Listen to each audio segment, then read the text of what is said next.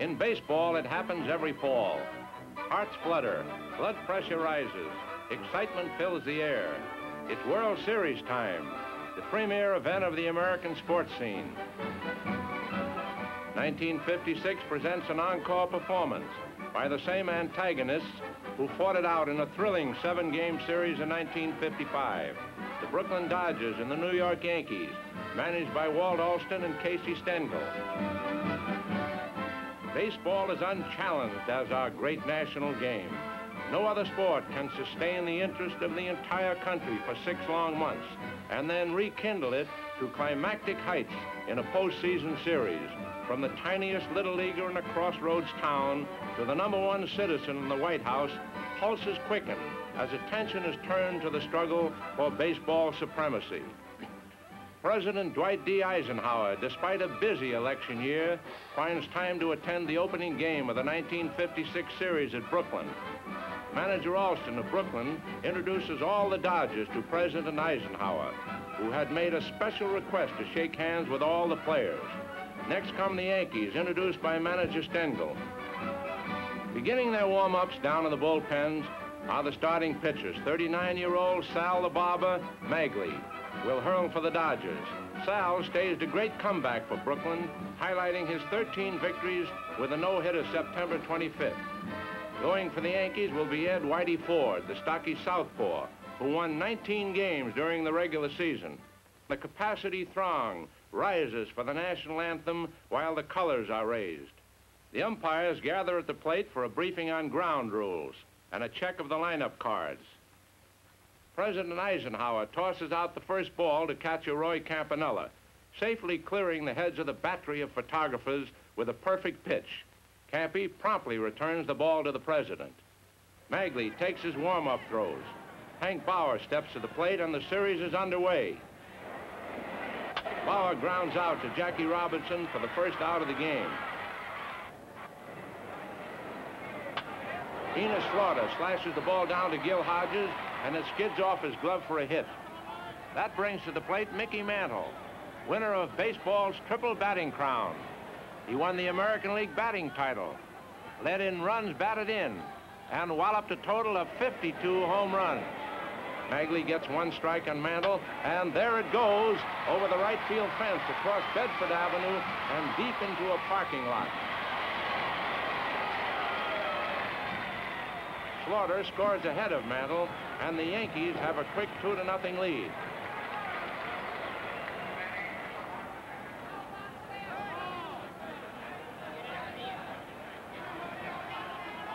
In the last half of the second inning, Robinson gets the first hit off Ford.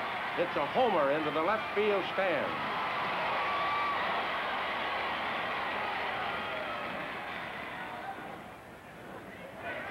Hodges drops a pop fly single into short center.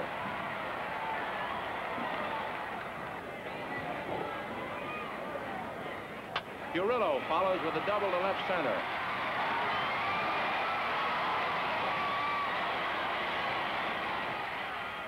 And Hodges races home to tie the score at 2-2.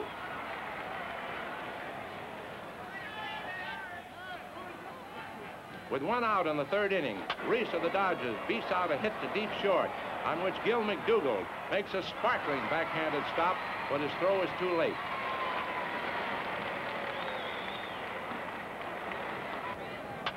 Snyder drops a single into center field.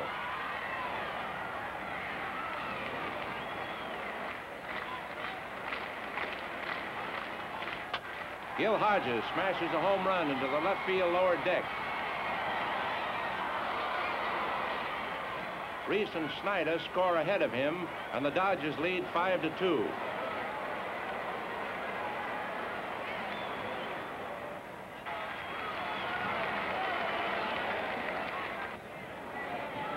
With 1 out in the 4th inning, Martin hits Magley's first pitch into the left field seats, and the Yankees reduce the lead 5-3.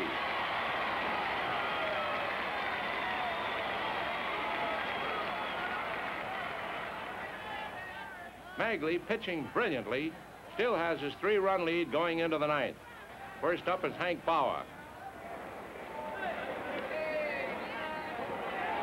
He strikes out in one of Magley's baffling curveballs. It's the 10th strikeout for the barber. Slaughter, who has given Magley trouble all day, lines a single to left. That brings up Mantle. On the second pitch, Mickey hits sharply to Junior Gilliam, who starts a lightning double play, and the Dodgers win 6-3. Magley is mobbed by his mates, and the crowd gives the amazing veteran an ovation. This time, however, the fans do not rush for the exits. They remain in their seats until President Eisenhower leaves. The president obviously enjoyed himself. For a few hours at least, he was able to leave behind the cares of state, just as millions of other fans during the season escaped the stress and strain of their own lives by the relaxation of watching a ball game. It was a wonderful day for the Dodgers, too. Magley the Magnificent, who had won the big ones for the Dodgers in the pennant stretch drive, came through once again. And there was great personal satisfaction for Magley, since it was his first World Series victory after losing one while with the Giants.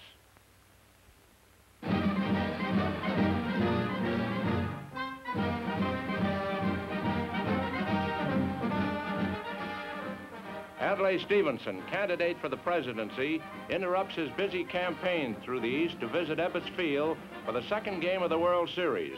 A distinguished spectator, Stevenson shows he's neutral by wearing both Dodger and Yankee caps.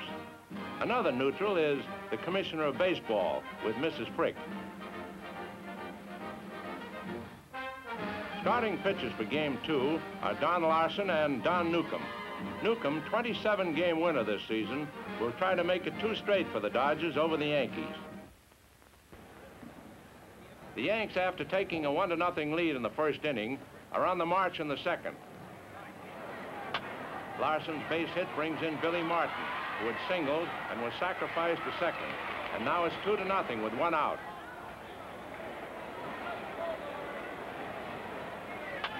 McDougal drives a hit to right, and Larson pulls up at second.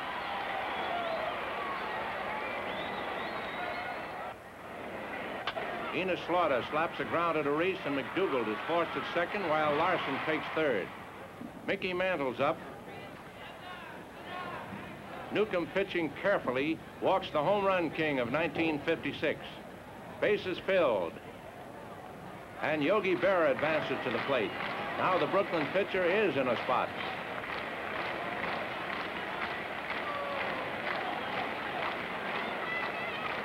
Newcomb's first pitch misses the plate. On the next one, Berra connects and the ball goes high and far over the right field wall. 4 more runs, a 6-0 lead, and Yogi has hit the 5th grand slammer in World Series annals. It's a long, slow walk for Don Newcomb. That's a nice fat lead for Larson as Gil Hodges opens the Dodger half of the second with a single to right center. Joe Collins takes Sandy Amherst's grounder, but wait. He drops the ball, and there's no play at either base. It's his first World Series error. The bases are filled when Carl Fiorillo walks. Campanella sends a sacrifice fly to Slaughter, and Hodges scores the Dodgers' first run. Dale Mitchell comes up to bat for Roebuck. And Billy Martin takes his pop foul. The bases are jammed again when Gilliam walks. Stengel calls for Johnny Cooks to get that 3rd out.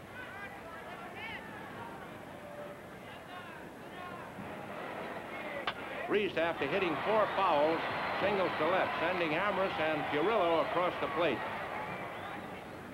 It's time for another pitching change. Stengel brings in Tommy Byrne, a southpaw, to face left-hand hitting Duke Snyder. The Duke misses a wide curve, but not this one. There it goes over the right center field screen, and this game is tied 6-6. It's Snyder's 10th series homer, tying him with Lou Gehrig. Only the mighty Babe Ruth has hit more, 15. The Brooklyn fans are rejoicing now. The Dodgers add a run in the third.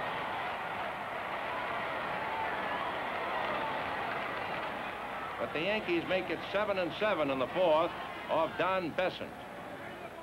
It's Hodges up in the fifth against Morgan. Snyder and Robinson on base. Again, it's a drive to left, and Slaughter sprawls as the ball goes past him for a double. Now it's 11-7.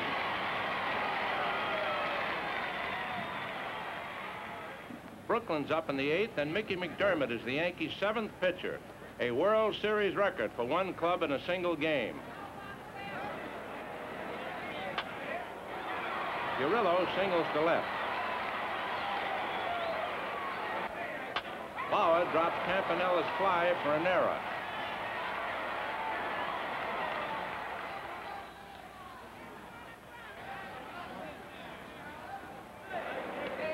The runners move up when Besson sacrifices.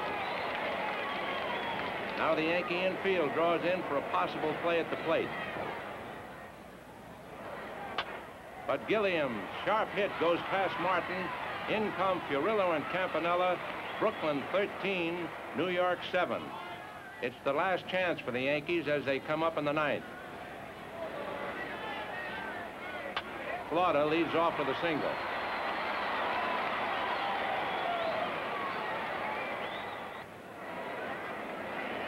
Mantle flies to Snyder.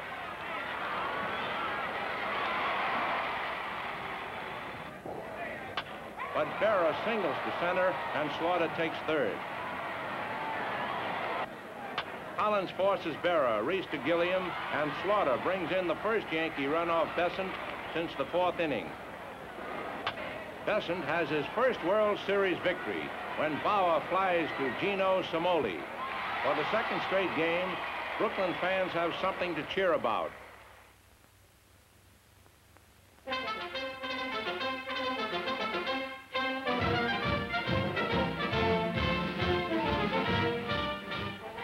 The World Series moves to Yankee Stadium for the third game. Walter O'Malley, president of the Brooklyn Club, his wife and son are enjoying the situation immensely.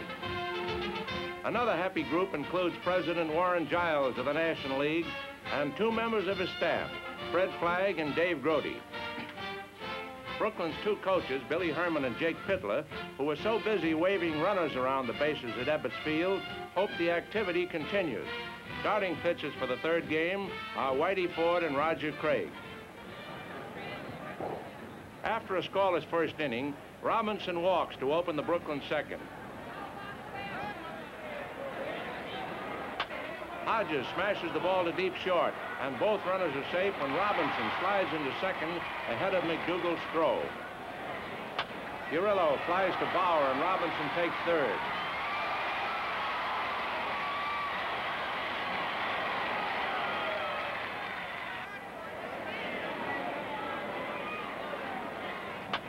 Campanella follows with a long drive to right field. Bauer slips as he starts for the ball, but recovers and makes a sparkling catch in front of the Yankee bullpen. And Robinson trots home to give the Dodgers a 1-0 lead.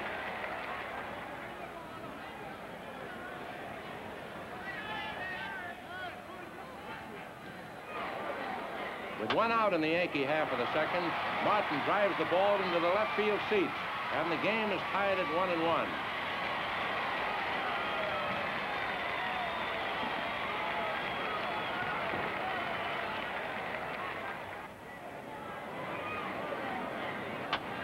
There is no further scoring threat until Reese triples to right center with one out in the Brooklyn sixth.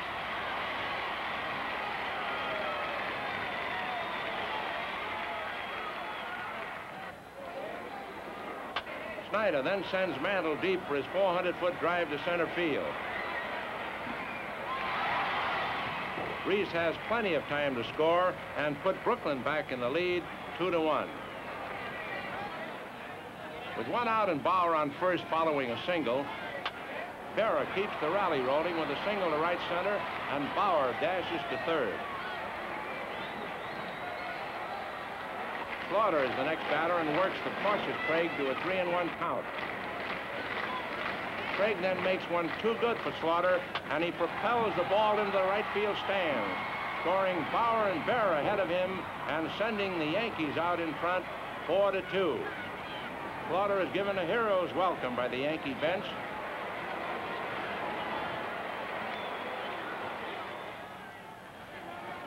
And when he goes to the outfield, the fans in his sector give him another special ovation. Murillo opens the ninth with a 400-foot smash to right center.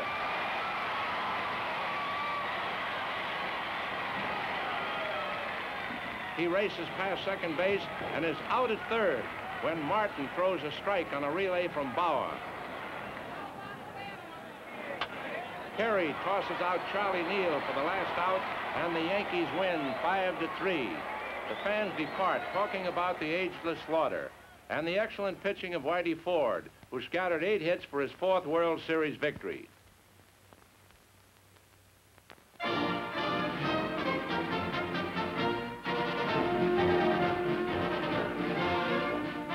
Tom Sturdivant, 26-year-old right-hander who helped the Yankees win the flag with a 16-8 record, will face the National League champion.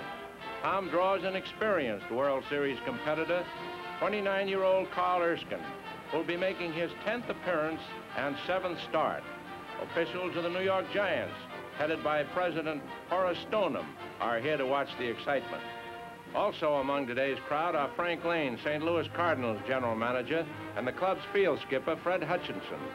Another who will be pulling for the Dodgers is Bob Carpenter, president of the Philadelphia Phil. Sturdivant holds the Dodgers safe in their first, and now Hank Bauer faces Erskine in the Yankee half.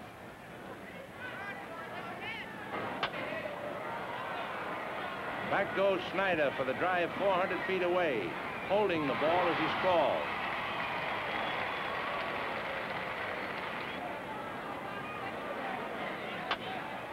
The Yanks have their first base runner when Collins doubles to the right field corner.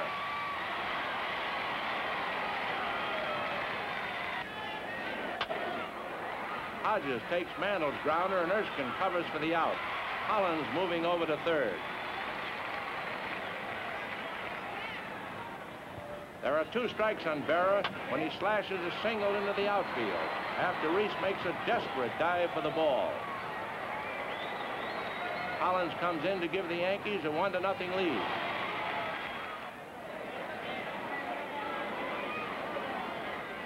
That's still the score when Snyder doubles off the right field wall at the start of the 4th.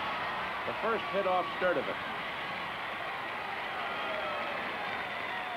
After Robinson fouls out, Hodges drops a soft single to center, scoring Snyder with a tying run. This makes it 8 runs batted in for Gill, only 1 short of the World Series record. Mantle works Erskine for a pass at the start of the Yankee 4th.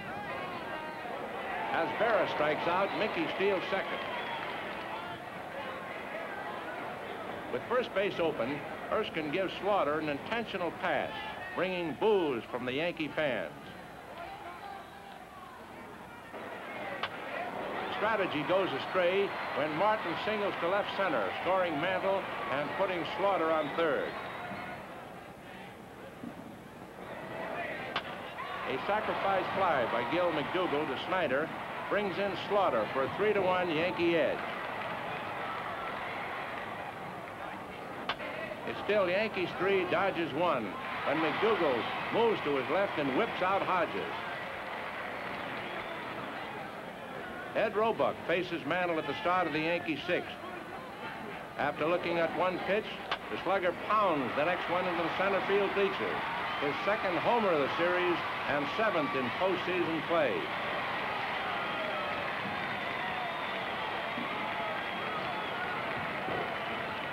With Andy Carey on first after hitting a single off Don Drysdale in the New York 7th, Bauer wallops his first World Series homer, a shot into the lower left field seats. The Yankees lead 6-1.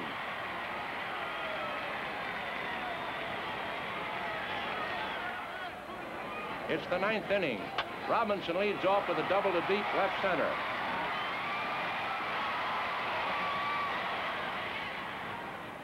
Following a strikeout by Hodges, Amorous walks. Sturdivant's in trouble after walking Murillo to load the bases with only 1 away.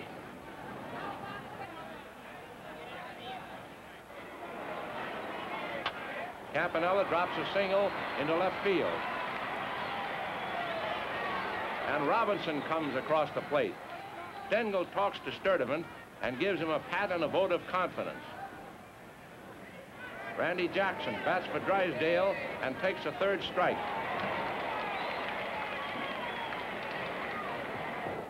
The Dodgers' last hope is Gilliam.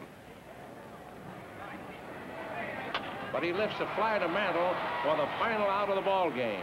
The 69,705 fans have seen the Yankees fight back to square the series in this fourth match. It's a big moment for Tom Sturdivant, who started his career as an infielder.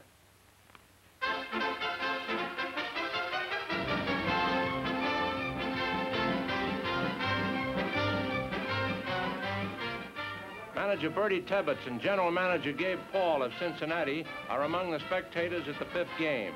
But they didn't miss by much, having active roles themselves in the 1956 World Series. Phil Rizzuto, former Yankee shortstop, is engrossed in pregame chatter with General Manager Hank Greenberg of Cleveland. Before the game, Casey Stengel of the Yankees has an informal council of war with his fine staff of coaches, Bill Dickey, Frank Crosetti, and Jim Turner. The fifth game, obviously, is a big one, with the series tied at 2-all, and Stengel would like to get the edge before the action returns to Brooklyn. He had success bringing back Ford for a second start following an early round knockout in Brooklyn, and he tries it again with Don Larson. For the Dodgers, it's once more the fabulous Sal Magley, winner of the opening game, as Alston tries to regain the advantage lost the past 2 days. Robinson leads off the Brooklyn second by whistling a terrific liner at Andy Carey. The ball caroms off his glove to McDougal, who scoops it up and throws Robbie out. Magley is even rougher than he was in the first game. He retires the first 11 men to face him. Next to challenge him is Mantle with 2 out in the fourth inning. Magley works carefully. The count reaches 2-2, and then Mantle hammers the ball down the right field line and into the stands, only a few feet fair. The Yankees lead 1-0.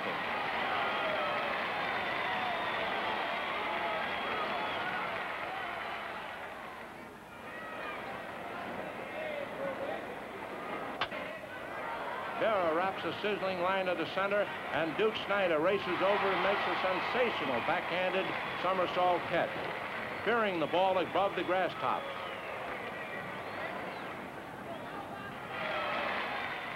With 1 out in the Brooklyn fifth, Hodges rockets one of Larson's pitches to left center, and the drive looks good for extra bases.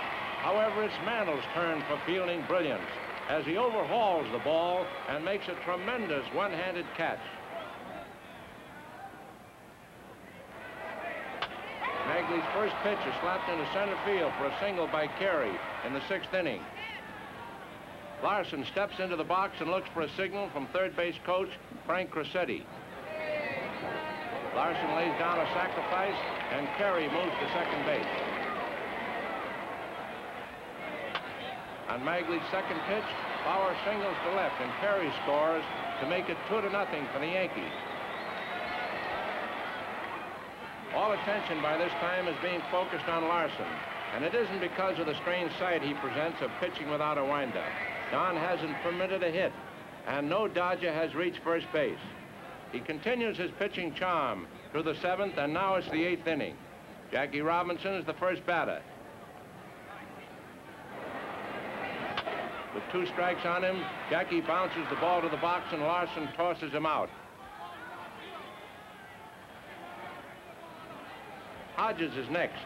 Larson begins with a called strike. And with a count 1-2, Hodges lines to Carey. Then comes Amorous. For the 3rd straight time, Larson starts with a called strike. On the second pitch, Amorous flies to Mantle. There is no secret about Larson's no-hit bid. He receives a deafening standing ovation from the crowd when he steps to the plate as the first Yankee batter in the 8th. But Magley still is conceding nothing. Larson strikes out. Bauer also goes down swinging on a back-breaking curve. Collins then takes his turn, and Magley also whiffs him to strike out the side. Now the stage is all Larson's, and a strange hush falls over the crowd as it realizes the overpowering drama of the situation. Never before has a pitcher hurled a no-hitter in the World Series, much less a perfect game. Larson is only 3 outs away. First man to face Larson in the ninth is Carl Furillo. The first pitch is a called strike. Furillo fouls the next one back into the screen. Ball 1 high. Another foul into the stand. Then still another. Furillo flies to Bauer.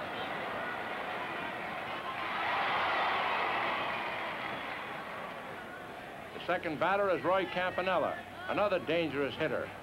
Crouching behind Yogi Berra at the plate is the most important man in the ballpark to Larson.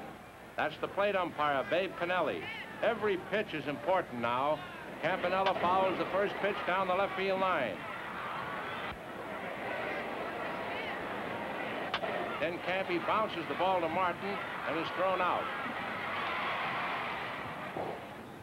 Only one man now blocks Larson from the greatest pitching achievement of all time, and that man is Dale Mitchell, who comes to the plate to pinch hit for Magley. The first pitch is a ball high. Then a curve for a called strike.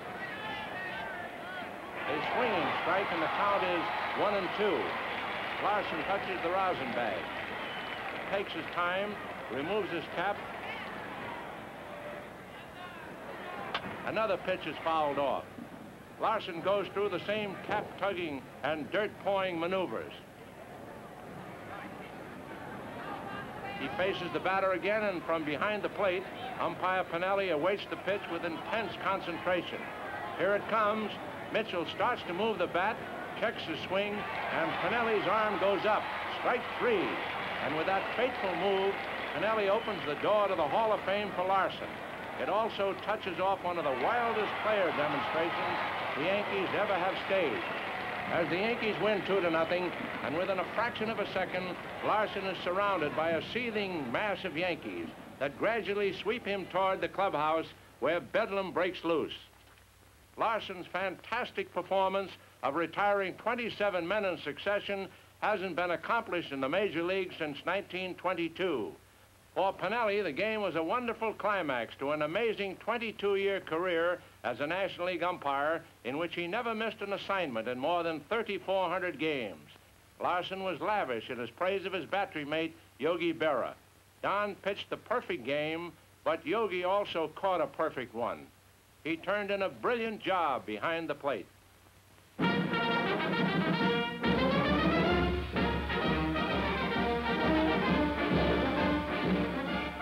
This World Series will be decided in Ebbets Field. Down 3-2, the Dodgers will battle to throw it into another deadlock. Brooklyn has beaten the Yankees 5 straight on this field, including 3 last year. The burden today is on Bob Turley, the fireballing right-hander. He meets a tough opponent in Clem Labine, who comes out of the bullpen for the Dodgers' last-ditch stand. The American League office force from Chicago, headed by President Will Harridge, with Earl Hilligan, Service Bureau Director, is prepared to cheer another triumph by the Yankees.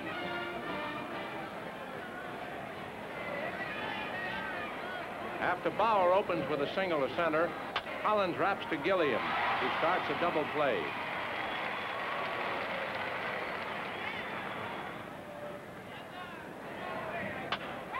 Berra greets Labine with a single off the right field screen at the start of the Yankees' second.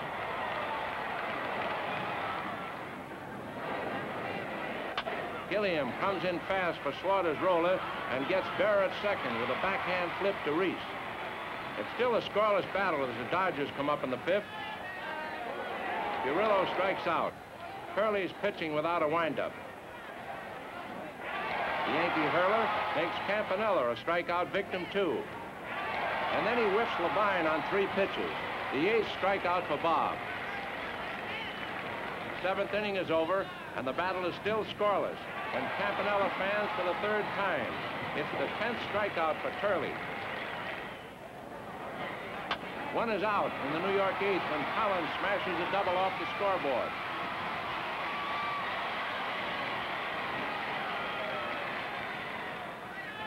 Alston comes to the mound. Will Labine pitch to Mantle? No, he's giving Mickey an intentional pass.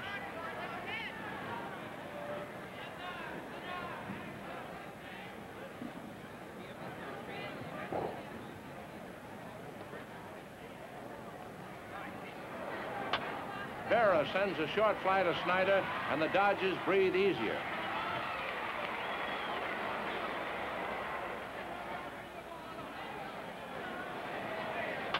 Slaughter's roller is taken by Gilliam, and the threat is over. It's great clutch pitching by the 30-year-old Labine.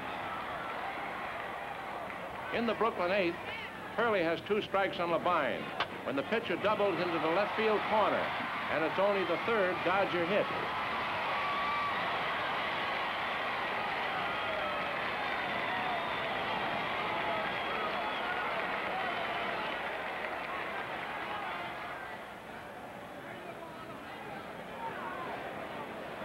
Gilliam twice bunts foul.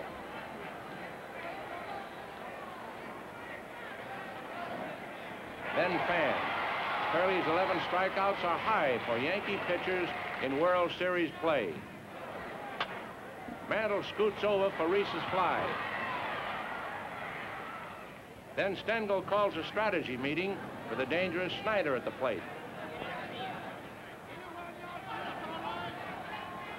Brooklyn fans boo when the Duke is purposely passed.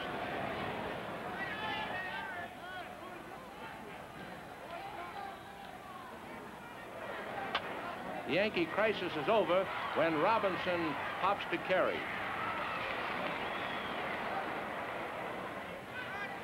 The Yankees come to bat in the 10th. Only once before in series history have 2 teams gone into extra innings with neither having scored. Labine makes Turley a victim on strikes. Bauer sends a grounder to Reese for an easy out. Labine continues his mastery as Gilliam tosses out Collins to retire the Yankees. With 1 out in Brooklyn's 10th, Gilliam walks.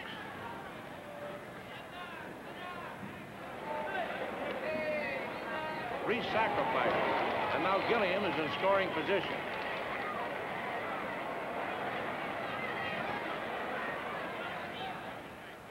With first base open, the Yankees take no chances and pass Snyder.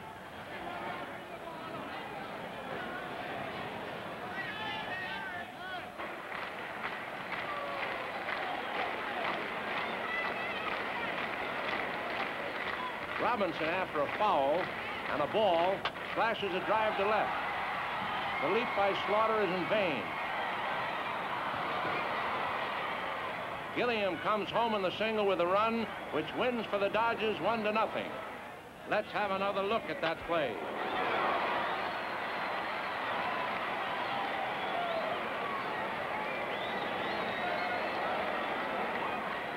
It's a tough one for Turley to lose and a grand one for Labine to win.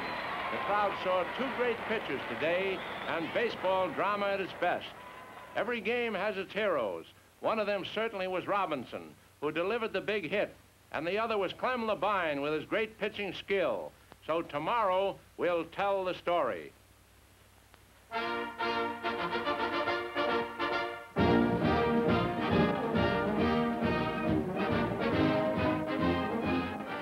This is the day, a chilly one, October 10, when the 1956 World Series champion will be crowned.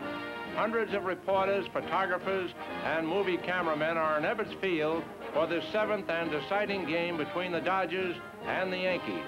A spectator for the entire series is Joe Cronin, general manager of the Boston Red Sox. 23-year-old Johnny Cooks, making his first series start, is the hope of the Yankees. For the Dodgers, it will be big Don Newcomb. And here are the men who have maintained the Yankee dynasty. Del Webb, George Weiss, Dan Topping, and Casey Stengel. 7 pennants in 8 seasons for Casey, and 5 World Series triumphs. There's the huddle at home plate, and the Dodgers take the field for their rendezvous with destiny.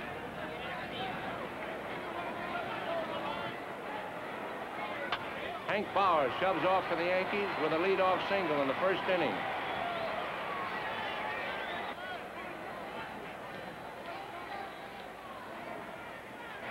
With Martin batting, Bauer steals second. Then Martin strikes out. Newcomb fans Mickey Mantle on a 3-2 pitch. The count is 2 strikes when Yogi Berra slams one down the right field line. His second homer of the series sends the Yankees out in front 2-0.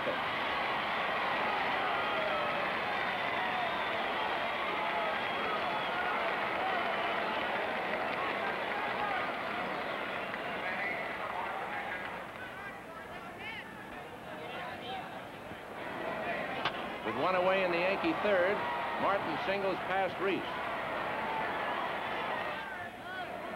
Again, Mantle goes down swinging at Newcomb's blazing fastball.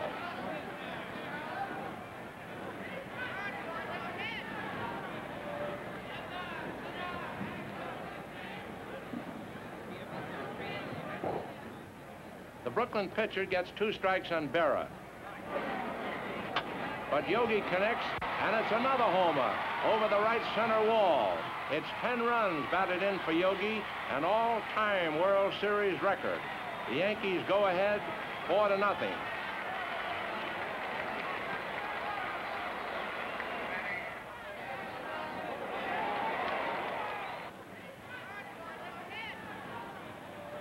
It's the start of the 4th inning.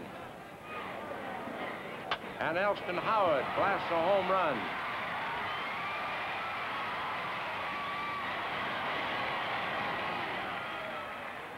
Manager Alston calls for Don Besson to stop the Yankee sluggers. That's all for Newcomb. In the 7th, the Yanks still lead 5-0. Roger Craig is the Brooklyn pitcher, and Martin singles to left center.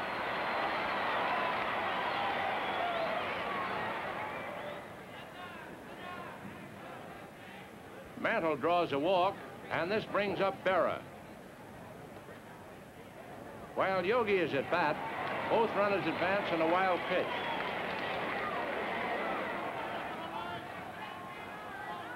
The bases are filled when Berra is walked intentionally. No one out, and Bill's scouring up. There goes the first pitch. A homer into the left field seats. That makes it 9-0. 2 records tumble.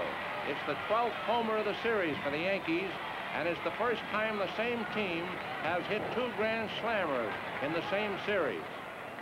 Cooks goes into the 9th with a 2-hitter and a 9-0 lead. Gilliam goes out on a grounder to Skowron. Reese tries a surprise maneuver, but Berra grabs his bunt in foul territory. Snyder drives a single to center.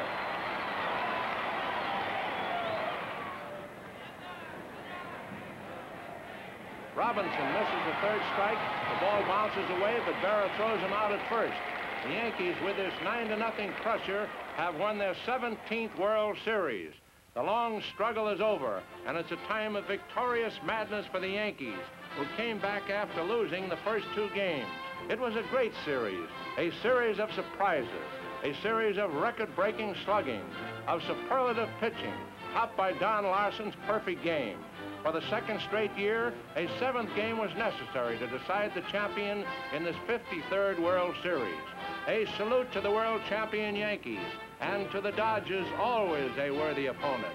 A grand game again has reached its yearly climax, bringing thrills and enjoyment to millions at home and abroad, just as it will continue to do year after year.